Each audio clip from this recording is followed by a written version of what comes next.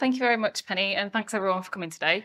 As Penny said, that this session really was inspired by the work that we've been doing through this project, and it's also a conversation that we're carrying on from an earlier conference at CHAGS in Dublin earlier in the year. So we're really excited to be expanding this.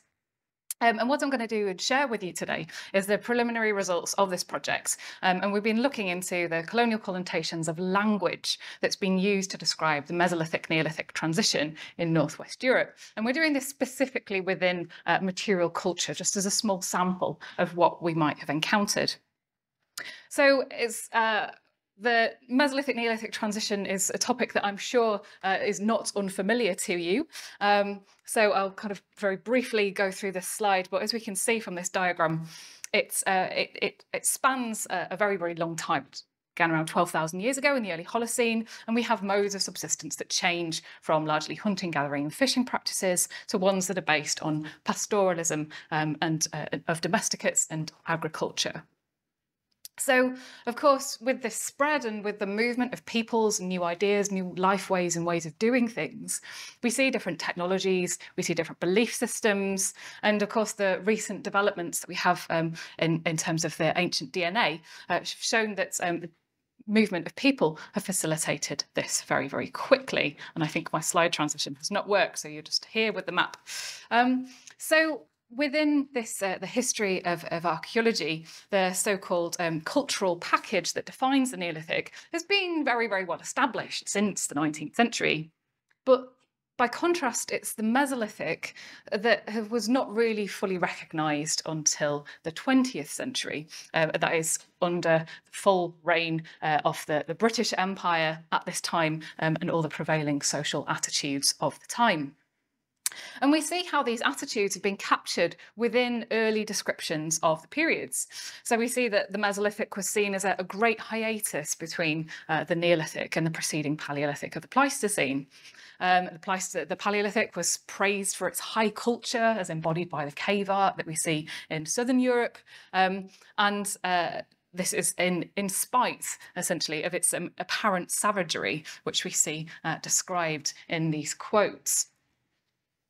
For example, Weirgård and Child had described it as a savage culture, but producing something so dazzling. A popular author and illustrator, Norman Olds, who was writing at the time, described the Mesolithic as a dark transitional period of struggle and trial that melts insensibly into the pastoral and agricultural civilization of the Neolithic age. And I put deliberately air quotes on civilization and a strong emphasis on that. And then we have, from the material culture perspective, Graham Clark commenting that it's hard to think that pottery was invented separately and independently by the strandloopers of the Littorina coast. More likely it had arrived as part of what was termed that Neolithic revolution. So, within these attitudes and these epistemological issues of raised, as a consequence, the tropes, they continue to pervade through literature, through reconstructions. As much as we like to think that we're trying to fight this, it's still there. And this image, which Penny found from which is one of the most iconic texts on the transition in the Danube region, we can see how the Neolithic farmers who are on the left, they are fully clothed, they have woven textiles, they've got pottery, and they've got their domesticated ram, and they're encountering these Mesolithic hunter-gatherers to the right. They have indigenous created pottery there, but of course negligibly clad, as often hunter-gatherers are perceived to be, despite it. Well, those conditions of the Holocene wouldn't be unknown on a winter's day like today, and as we all know, it's pretty chilly out there. And of course, the earliest domesticate, the dog. So at its core, we see that the transition really has been almost exclusively defined in subsistence terms. And we recognise, of course, that we are guilty ourselves as labelling Mesolithic peoples as hunter-gatherers and all the connotations that brings with it as well. Pollard has criticised the reductive, functionalist and ecological frameworks that characterise these narratives. and that this creates a misleading impression of hunter-gatherer communities as less complex behaviourally. And this really others the Mesolithic as passive agents who are living in this utopian world of plenty, the Holocene maximum, yet they only seemed to exist to manufacture tools and kind of wander aimlessly and listlessly around the landscape in search of the next meal. These tropes still seem to pervade that there is an absence of culture here. Whereas we see with the Neolithic, conversely, it's something far more familiar and to the general public as well. So it's a life-way subsistence strategies that is very, very familiar to the majority of people who live today within urbanised societies. So the beginnings of agriculture really see it as a traditionally an event that allowed human groups to create the systems of production that in the long run led to present day societies. So it is something that's much more familiar and more recognisable. So this further emphasises the perceptions of otherness of hunter-gatherer societies, both in the past and in the present as well. But we don't claim through the project that we've done, to be the first to try and attempt to challenge what John Robert termed the epistemology of Neolithic transitionology. Try saying that. So over the last decade, really, there's been a lot of attempts to do this and raise these issues and change the course of the narrative that has been so embedded. And the Neolithic revolution, air quotes again, has been deconstructed from a range of different avenues. So tackling models that we use to explain the spread of Neolithic lifeways through the dominance of domestication as central to subsistence, the types of social organisation and political economy that is associated with agriculture and urbanisation, and of course landscapes and material culture. And we see that there's also been attempts to forefront the autonomy of hunter-gatherers within this process. So in this vein, the aim of our research has been to challenge the legacy of colonial language, to actually look about the way in which scholars have written about this transition, and how this continues to inform and dictate the research questions that we ask about this period. So we want to explicitly identify terms that are used to describe these various aspects of the period in research outputs. So by doing this, we hope that we can better educate ourselves in and understand the impact that certain words have. And by doing this, try to reflect on what effect this has when we're developing the research questions that we're asking of the transition. So when we put our methodologies together, when we put our big grant applications in, what is it that we're trying to ask? What is it we're trying to find out? And just be more self-aware about those types of questions. So you might have I've kind of deliberately put in some subtle nuances about the way that, for example, we say that Mesolithic people were clad in furs, whereas Neolithic people were clothed. And these kind of have these subtleties within language really very, very loaded. So it's the connotations of these small differences that are really, really problematic. So Emily, our fabulous intern, did a lot of work. So thank you very much, Emily, to look at essentially 5 archaeological journals, and these are over the period from 1950, or the journal start dates, to present day, and which was able to access them. And essentially Emily looked for certain things. So looking at chronology, so identifying articles that were focused on the Mesolithic Neolithic transition, and also the Neolithic exclusively, with a geographic region of Britain and Ireland and Europe. So some of them focused more exclusively on Britain and Ireland, some of them focused more exclusively on Europe, and 3 different types of material culture. Now, obviously, we're aware that more material culture exists than this, but this is just a very small pilot study. So what is it? Where can we see these differences in some of the main features that we see as terms of differences? So looking at houses, looking at lithics, and looking at pottery. So, of course, we do have pottery using Mesolithic cultures within this study as well. We see that there's change in lithic technology is something that differs stylistically, so that was the reason for that. And what did Emily find? So of the articles that Emily was able to access, 704 were identified as fitting this criteria. And there was a really interesting increase in articles post 2000, which was quite an interesting trend in itself. And if anyone has any ideas why this might be the case, we're very welcome to receive them, because we're not sure why. But notably, within the lifetime of the study, there have been almost as many publications in the 30 months that it ran as in the entire of the 1950s, for example.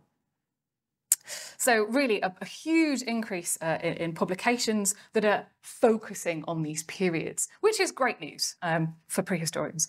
So that was really wonderful. And perhaps unsurprisingly, Emily found that the articles that focus exclusively on the Neolithic are overwhelmingly dominant, essentially, within those terms of those numbers of publication. And this is followed by greater representation of those that just deal with the transition rather than just the Mesolithic. So even in and of itself, within research culture, the Mesolithic is still inherently understudied.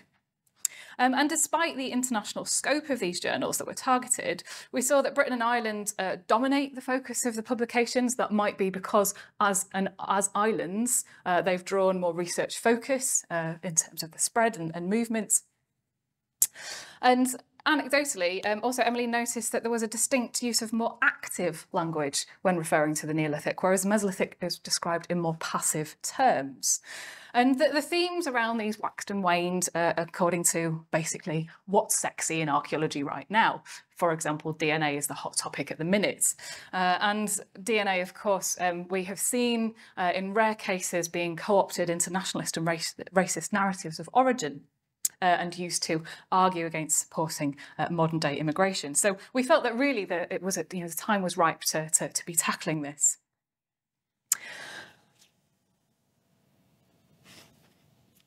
There's some interesting data about from the 1950s, so showing that there's a focus on lithics in terms of material culture. So, which as a lithic person, that's great for me. I love lithics, but we also and the Neolithic, we see other focus. And of the 75 instances where houses are mentioned, 20% of these came from a single article on the Neolithic by Brysov in the European region of the former USSR.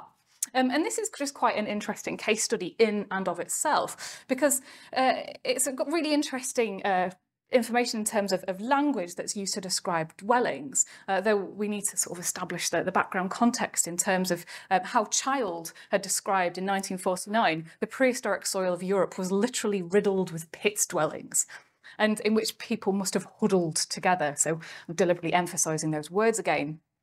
And Child had criticised this as resulting from the wraiths from Tacitus and Xiphilinus combining in the minds of 16th century antiquarians with more exact travellers' tales of earth lodges of the Red Indians that caused this overcrowding of the pits. So acknowledging the fact that there had been early ethnographies that were being shoehorned in to fit the archaeological record as early as the 16th century. And we can see how these embedded colonial attitudes from the time already were within the interpretation of archaeological features. And then he goes on to describe that how in the 1940s, work has revealed commodious houses that were inhabited by farmers around the Danube, rather than these subterranean silos and sties. Goodness me. But that's not to say that Child's belief was that the pit dwellings he described were, as such, were inhabited by people, but rather the exact opposite. But then nevertheless, he does remark later on how frankly surprising it is that people quite as encultured as the Chalcolithic battle axe culture were always described as nomadic, erecting such substantial houses. So there's a bit of a conflict there within those duality of terms. So it reveals that despite his earlier comments, the spaces that characterise mobile and sedentary populations further emphasised by the summation of evidence that hunter-fishers of the north inhabited round huts, but the first farming societies lived in more substantial dwellings. So it was Child's work that influenced this paper by Brysov, in which he describes the same consensus amongst Soviet archaeologists, that Neolithic people predominantly lived in pit dwellings, yet the investigations in the temperate forest zones of the European continent had seen actually a dominance instead of ground-level wooden houses, and thus that following Child, man did not have to bury himself in pits. So I just thought that was a very sort of interesting aside. So of course, we're in our very early stages of the project. We'd like to continue this in terms of funding, but we'd like to conduct more further in-depth analysis of the literature, think about Mesolithic pits versus houses as a clear example of how colonial language and attitudes have shaped research so far, and a bigger conversation about language itself and the way that we frame our questions. So this is why we set this session up. We'd like to invite you to discuss around this. We're hoping as one of our outputs to produce an open access glossary that can be used with terms, not as a, oh no, this is a naughty word, you shouldn't use it, but more of a just think, reflects, what types of connotations might this word have that you potentially hadn't considered. So we really hope to do this, and of course we're having these further conversations at TAG, which is excellent. So thank you very much to all these folks, and particularly for Emily for doing such amazing research, and I hope you enjoy the rest of the session. Thank you very much.